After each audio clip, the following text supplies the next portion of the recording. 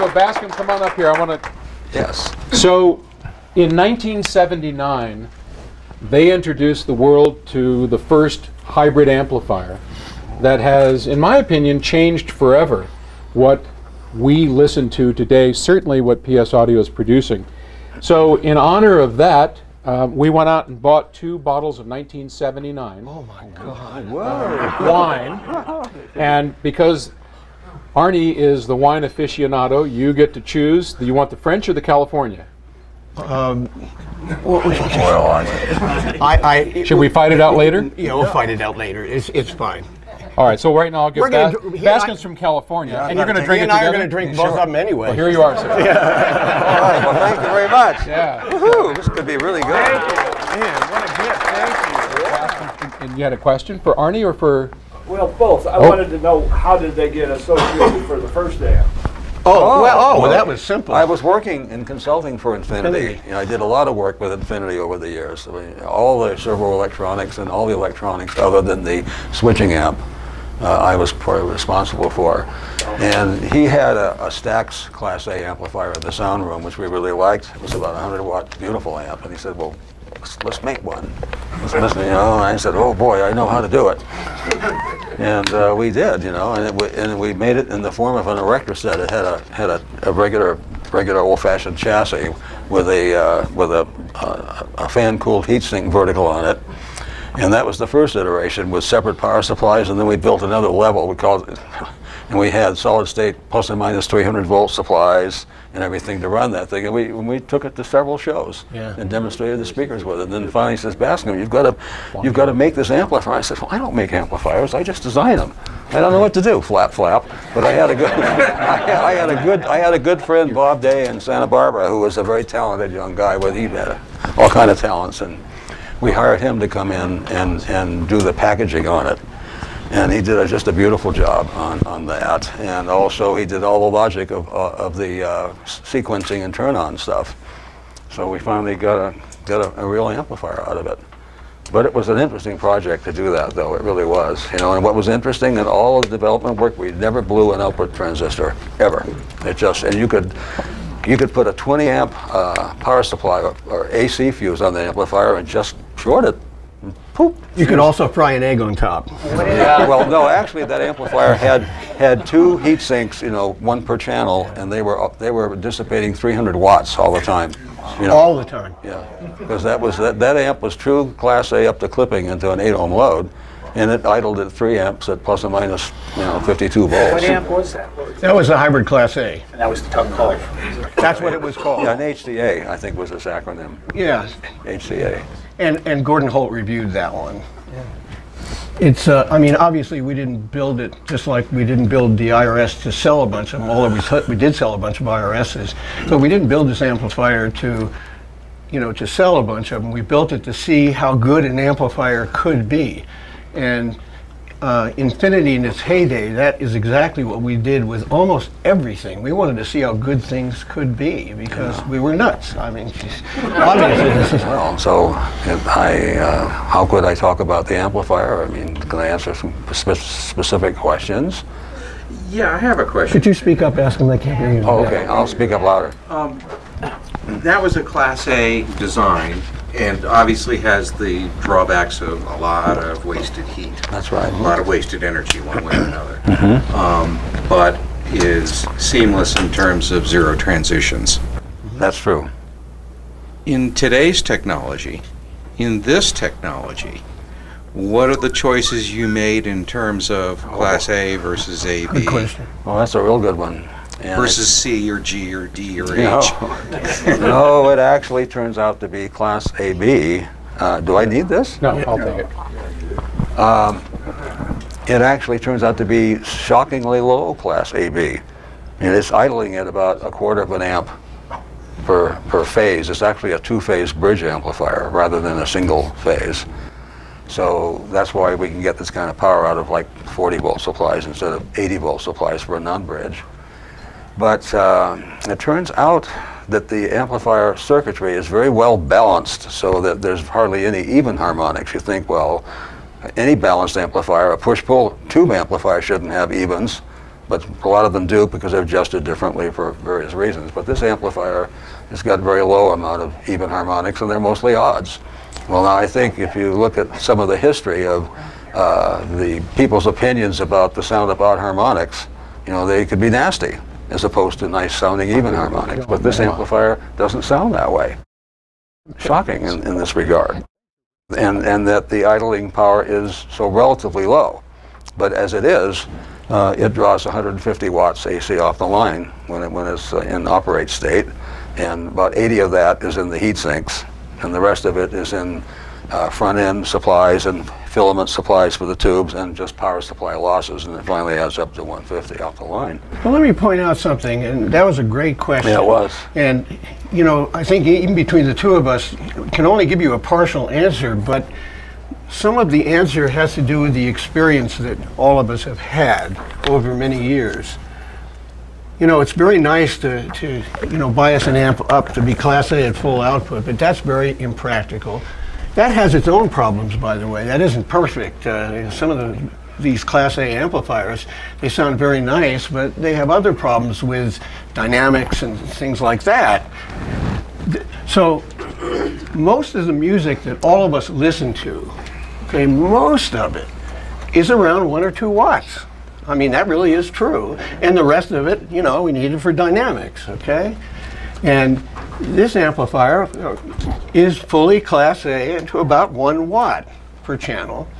And, you know, it's hard to understand with all the music and all the, you know, all the swings of voltage and stuff, but most of the music is really contained, you know, unless you have a horribly inefficient loudspeaker, I mean really inefficient, most of the music is in that 1 or so watts. What kind of tubes are you using, and how did you pick out the tubes, and are you hearing how much of an effect, I guess, do the tubes have on the sound, and have you listened to a lot of different tubes? Well, there came a time when we were talking about this tube idea for making this amplifier that we actually built up an experiment where we had the tube front end, and here's just this thing added to it, and it totally transformed what was the amplifier without the tubes. Well, but you asked another part of the question, and that was a very important part. All of us involved, including me, went through a shit pile of tubes. I mean, these are 6922s or 60 J8s, you know, basically the same tube. We chose those because there are so many varieties of them, there are so many good ones. You know, we had to make sure that we could find a tube that would really do the amplifier justice, because I mean, if you know tubes, you can put a tube in one circuit and it sounds pretty good, and you put it in another circuit, it sounds terrible. I mean, that's just the way these things go. So the question was, how could we find a tube for that amplifier which totally complements it, and we can actually buy it? They're being made, and you know, after going through a whole bunch of NOS tubes, new old stock tubes, till I couldn't even listen anymore. You know, we came to a tube that you can buy. It's expensive, but you can buy it. It's being made now, and it truly complements that amplifier. Yeah, that's how. Not as expensive as some of the new old stock types. Oh yes. And we also had experience with this particular type of 6922 genre, if you will, in some of our other things we're listening to in our preamps. And we liked the 7308, so those are really good. You know, and so we had this experience even prior to trying all the tubes out in this amplifier. Right. Yeah. Like 7308s, the really good ones are about $100 a piece. Yeah. So I noticed you made it though so that the tubes are accessible. Absolutely. So you expect people to do tubes. They're going to roll tubes, notwithstanding. I'd be shocked if they did. And the interesting thing is that you can plug any one of them in there, and it all comes to the same operating condition. Yeah, I mean, exactly. They all work. So some people will choose an NOS tube and they'll put out as much money as it takes, $500 a piece. I mean, that's not too rare. And they may want to put it in that amp, and they may think it sounds great, and more power to them. Look, I roll tubes all the time, and a lot of people that play with tubes do the same thing. But I have to say, the ones that are in there really do complement the amp. Those are the Gold Lion. Exactly. The ones that we're using. Really? Yeah. Gold Lion 6922 being made now in Russia. And how much life do you expect to get out of those? those tubes? It depends what manner of warranty you buy from us.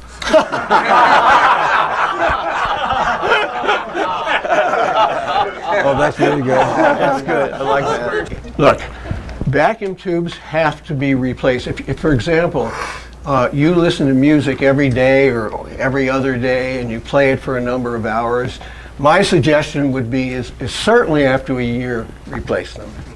They're not that expensive, not like what I have to pay every 8 months. Well, one of the things we did on this amplifier, which was an idea I think Bob, our chief engineer, came up with, was a button on the front, which is, I don't know if you can see, but that PS logo button on the front, if you press that, it turns the tube off, but leaves the amplifier on. So the MOSFETs stay warm. It reduces down because it runs a little hot. Yeah, but it takes it But to a it low takes it level. down, it keeps it warmed up and sounding good, and then when you want to actually listen, you turn that on, fire the tube up, and you're good to go.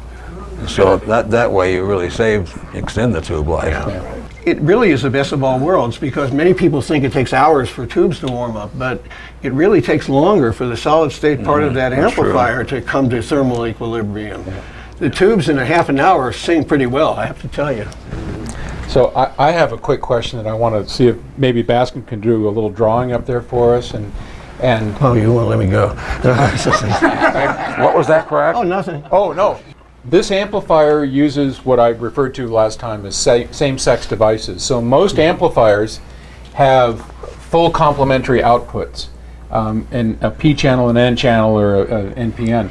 Bascom chose to not do that because over the years I believe Bascom has found that using the same-sex devices causes the amplifier to sound very much different than using dual devices. And maybe Bascom could kind of show us a little bit about the circuitry and explain about that, because I think that is very unique to this amplifier. And maybe why you don't like the P-channel device. Oh, well, that's different. Well, I made this little sketch here that looks like Greek, of course, but what it does show is the connection of two N-channel MOSFET power devices. And they're sort of stacked on each other, that this is a plus supply and a minus supply, which is typical of all power amplifiers. And this midpoint is where the load goes to the speaker.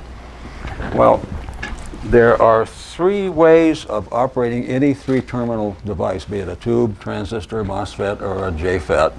And I'm going to use the acronym of a transistor, which has a base, an emitter, and a collector.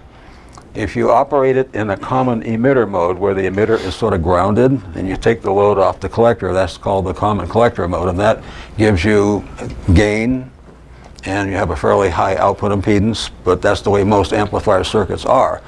If you sort of ground the collector and drive the base, you get an emitter follower, and that has the property of a gain of about 1, but it has a low output impedance for driving things and a high input impedance. The final mode is to drive the emitter, which is called the common base mode. That's the most linear, and whatever current goes in almost perfectly comes out the other end. So this circuit actually is operating these devices in the common emitter mode, to where they have gain.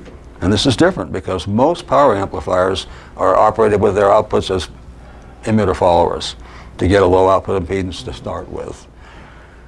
This circuit actually has a fairly high output impedance to start with, because both of these devices are going to be driven as common emitter amplifiers. Okay, but how do we get, if you look at the topology of this, if you drive this bottom one, there's no question that this emitter is practically grounded, and the collector is the thing that's moving. Well, when you look at this one, the collector isn't moving, but this one's moving. How do we make this device act just like that one? Because we have to do that if we're going to get symmetry. And the trick is, we put a resistor of approximately 360 ohms between the gate drive and the output, in the case of this device, and the same thing, the mirror image down here. 360 ohms is there for a specific reason, because we drive 10 milliamps of current through it when the thing is at idle, and 10 milliamps for this one. and that causes 3.6 volts of gate bias, which just happens to be what we want to turn these things onto. We bias them up to, let's say, at this 1/4 of an amp. So that's idle, and this is now sitting at 0 volts. If we were to unbalance these two 10 milliamp sources by 1 milliamp each way, this goes up by 1, and this goes down by 1 milliamp, we've now shifted the drive from these being equal. This one takes over and starts to drive the load. And we can continue to the point where this gets 20 milliamps, and this gets nothing. This one's completely cut off, and this one is now putting the full current into the load. And incidentally, that's the point in which Class A stops. You can't get any more than, all you can do with this drive is double it and cut and make this one go to 0. Well, that's kind of interesting, because you say to yourself, if I could only double this, and if these devices were perfectly linear, all I could do is to get this 250 mils to go to 500 mils, double it. Well, that's only a half an amp times 8 ohms. That's not very many volts. That's not 40 volts. Well, the thing about it is that these devices have a rather strangely nonlinear characteristic, meaning that if 3.6 volts gives us a 1/4 of an amp of current, if we were to double that, these things can suddenly put out 40 amps. So there's no question in driving this load all the way to the top, because when this becomes 20 milliamps, we've doubled this voltage gate drive, but doubling the gate drive makes the potential current go way the dickens up. So that's how this can be operated Class AB. If these were linear devices, we'd have to run these things at, for a plus or minus 40 volt supply and a 200 watt amplifier, would have to be running at a couple amps, 200, 400 watts of heat. And why do you think that that's better than having both P and N? Well, the circuit topology for P and N would be totally different. In other words, this is chosen to be this way. I mean, we are running these MOSFETs in this configuration. But there's something about this that tells all of us that you don't like that P-channel device. Could you talk about that? Well, when you use P-channel devices, and they do it all the time in MOSFET amplifiers, there's something about the P-channel devices that International Rectifier makes that are the most dominant type that we find in the market today. If you make a simple amplifier out of them, and let's say you just set it up as a grounded emitter amplifier, and how good is that amplifier? You find that it has a frequency response anomaly right in the middle of the audio range. From DC to maybe 500 cycles, it's got full gain, and then it falls off into about 6 dB less, and then it goes off flat beyond that. Well, when you put that in an amplifier, you get all kind of results from that anomaly. Your frequency response isn't flat, and the distortion isn't flat with frequency. So it isn't a good complement of those types. Now, it turns out that in this driver stage for this PS amplifier, somebody was going to ask, how is it different than Constellation's circuit? I can ask that.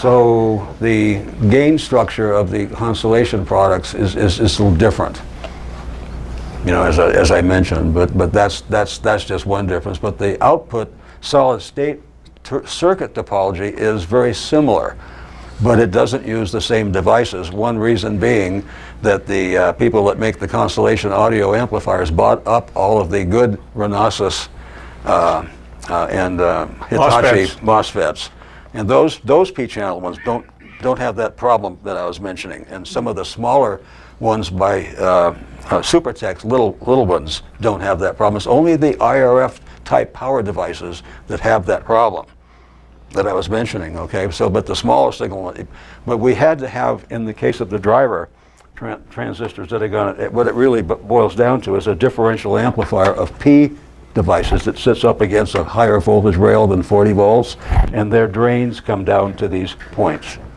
So the second stage of this kind of a circuit is a P-channel differential stage, and that is direct coupled from an N-channel input stage. So it's like a N-channel diff amp, P-channel diff amp, and these for outputs. And that's true in both of these products. However, the devices that we're using in this product are quite different. Well, why don't you explain a little bit about the cascode circuit? Yeah, okay. And Good point. Why Well, use the cascode? Okay. How did you solve the higher output impedance issue? Now that requires global feedback. Yes, absolutely. And it has. And the output impedance ends up by being about 1/10 of an ohm. A tenth of an ohm, 0.08 ohms, damping factor of close to 100, which is a good number, but that's what it takes. No, you have to. And how much global feedback ended up being It's applied? or in the order of 40 dB. Yeah. So you have to do that with this. And by the way, some of the early transistor amplifiers that came out had a interstage transformer that would couple to same-sex output devices, and they drove those transistors from base to emitter. So they were common emitter high impedance outputs also, and they had to have feedback in their circuits to get the output impedance low. But it all works. And it turns out that I saw this topology like 30 plus years ago in the form of a Yamaha B2 power amplifier. That was I did a lot of reviewing for Audio Magazine over the years, and that was one of the amplifiers that I had. When I saw that circuit, I said, oh, this is really different. Oh, look at this, this is cool. And the amplifier sounded good. I studied that circuit, and another friend turned me on to a Spectrasonics mixing console gain amplifier, and lo and behold, there was that circuit again with bipolar transistors. And I said, that's very interesting. So Bongiorno and I talked about all that kind of stuff because we commiserated on circuits all the time. And I made a little Class A amplifier out of that, where it's a differential input stage of transistors, a second stage of transistors, and a couple of really fast output devices that Bongiorno gave me. They were like gold stud-mounted parts that had good, FT. And it was about a 35 watt a channel amplifier, and here's this high impedance output stage with feedback. Oh, it had great bass. Wasn't any problem with it. It sounded really good. So I said, so how did this all come to Constellation? When I was commissioned to make the first power amplifier for them, that's what they approached me for, was to do a power amp. I was going to actually use a driver transformer with a pair of MOSFETs like that. And I was fooling with it. I had a good Lundahl transformer. They make really good ones, but no way could I get feedback around that happily at all. I said, that's it. I can't do it. And then it just sort of hit me as an epiphany. You know what would be really killer is that old circuit, with all MOSFETs. That was the vision. Oh my God. Whoa. Okay. So I started to work on that, and I realized that the old circuits that I made had to be Class A. But the MOSFETs and these characteristics they didn't have to be. And I had a stereo breadboard going in, I don't know, maybe a couple of days, maybe 50 watts a channel. And I'm shit, this sounds pretty good in my setup. And I had Peter Madnick from DTG and the guys from Neil Fay, who made all the metal work. They came to my house, and we're playing this thing. They say, whoa, this is really great. And boom, off we went. And that very quickly translated to a Hercules power amp. It was much bigger. And then off that whole story went. And it was really pretty exciting. But this is more exciting, because I get to put my name on it, and I get to have one, and it sounds really good. I am delighted as hell. I get one first. No, I already have one. Yeah, and Arnie, yours is here. I know. So we're gonna hear it. I know. How about we do two more questions, and then we'll Yeah. because so we don't drag on too long, because we could talk for, and then of course we can sit and talk with Bascom afterwards. Yeah, it turns out I have one of the 3 prototypes. That's the one that I did a lot of work on to make work the way I wanted to. This circuit boards are pretty chewed. But they finally sent me metal work, and I cobbled it all together, and I'm not giving it up for anything.